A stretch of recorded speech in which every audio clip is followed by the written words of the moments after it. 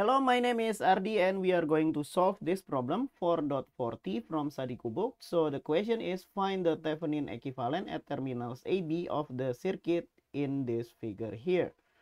So we need to find out two things here. The first one is to find out the open circuit voltage at AB, or that will be the Thevenin voltage or VTH, and in this case that will equal to VAB, right?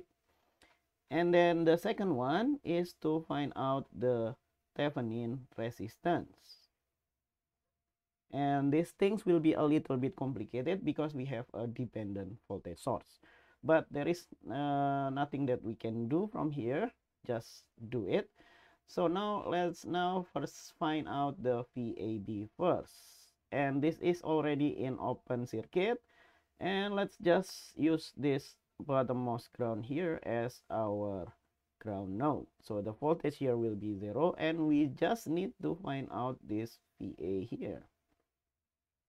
But then if this is our ground, this node here is 70 volt from the ground, and then this node here is 4V0 away from the ground. 4V0 away from the ground. And now we can do KCL at VA here. Okay, and this is the current that goes in. And maybe let's assume this is the current that goes out. Let's do KCL at VA. KCL at VA. KCL said that the sum of the current that goes in will equal to the sum of the current that goes out. Okay, the only current that goes in is this one. So I will have 70 minus VA divided by the resistance between them, which is 10 kilo ohm. And then the only current that goes out is this one. So we will have, what is it? VA minus 4V0 divided by 20. Good. Now let's multiply both sides by 20 to cancel out the denominator. 10 and 20 will cancel into 2. So we will have 140 minus 2VA. I mean, that is not capital A. And then 20 and 20 will cancel each other. So I will have VA minus 4V0. So maybe let's make it like this. Minus 2VA plus VA is 3VA. And then we will have minus 4V0. And I rewrite this 140 on the right hand side. But we have two variables here. Now we need to find out what is V0. Okay, V0 is basically the difference between this and this, right? So in this case, we will have V0 is equal to 70 minus VA. We can just plug in this variable here into this one. So I'll have 3VA minus 4, and then that will be 70 minus VA, and I will have 140 on the right hand side, and we will have 3VA minus 4 multiplied by 70 is, what is it, minus 120, no, minus 180, minus 280.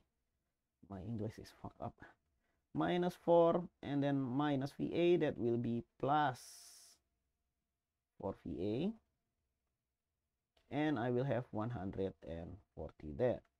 3 plus 4 is 7, so I'll have 7VA, and then 140 plus 280, that will be 420, I think.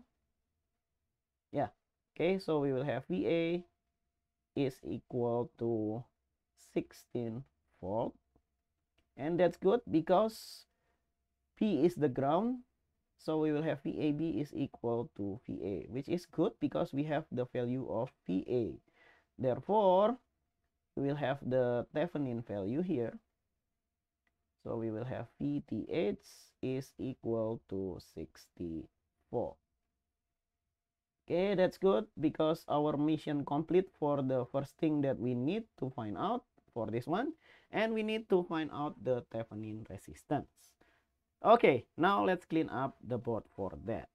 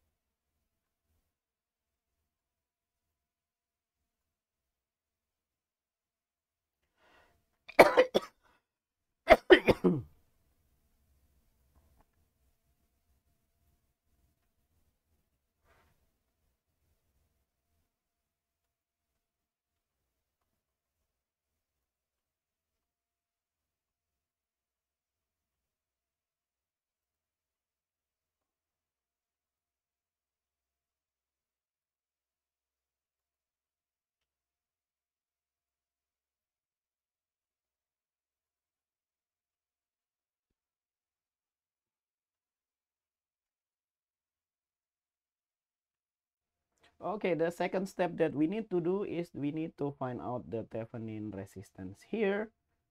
Okay, so we need to turn off this 70-volt voltage source. So we need to replace it by short circuit. Okay, let's draw the short circuited one here. So we draw it like this. But then we have this dependent voltage source. We need a source for that. So we replace this with a voltage source here. That will be 1 volt. Okay, maybe let's use this as our ground here, and we need to find out this I here. So we need to find out I here. Let's name this I1 maybe. So the Thevenin resistance is the voltage here. So we will have VAB, which is 1 volt, divided by the current here, which is I1. So I1 is unknown from this point, right? And that is our task to find out. Okay, maybe let's assume the other current here. So we will have it go there, maybe have it go there. And this is not A, right? Because this is the ground and this is not A.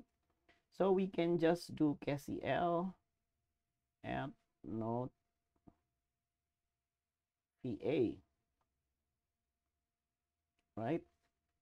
And we need to find out I1.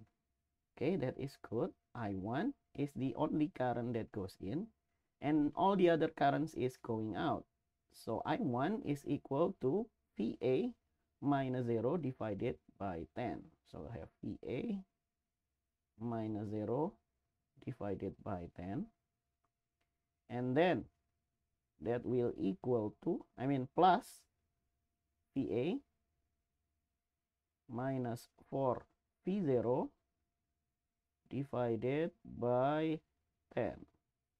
Okay, now VA is this voltage source, right? So VB is equal to 0, therefore VA is equal to 1 volt. So we can just plug 1 into this one. So I'll have I1 is equal to 1 minus 0, that will be 1 over 10.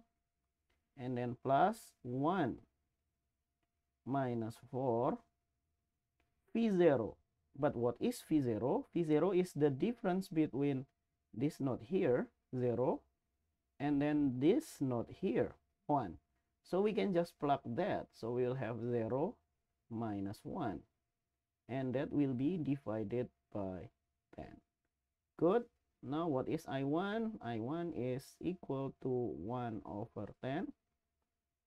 And then plus 1 plus 4, I think, which is 5. So we'll have 5 over 10. Good. Oh, that is not 10. This is 20. Okay, I made mistakes there. So this is 20, not 10. Yeah, 20. This is 20 and this is 20. So what is I1? I1, I maybe just use calculator to make things easier. So we'll have 1 over 10 and then plus 5 over 20. Okay, that should be 7 over 12. 7 over 12.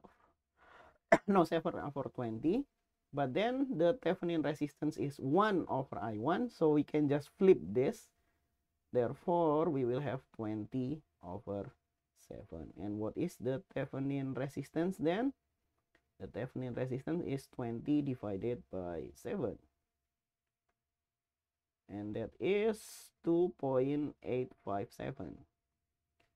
2.857, and the unit is kilo ohm, right? Because this is kilo ohm.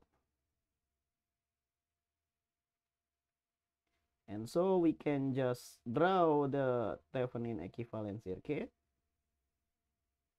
which is a 60 volt here. And then that will be 2.857. And the unit is kilo ohm here.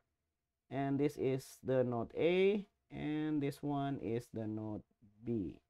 Hopefully I did not make any mistakes in this calculation. Thank you for watching. See you in the next video. Bye bye.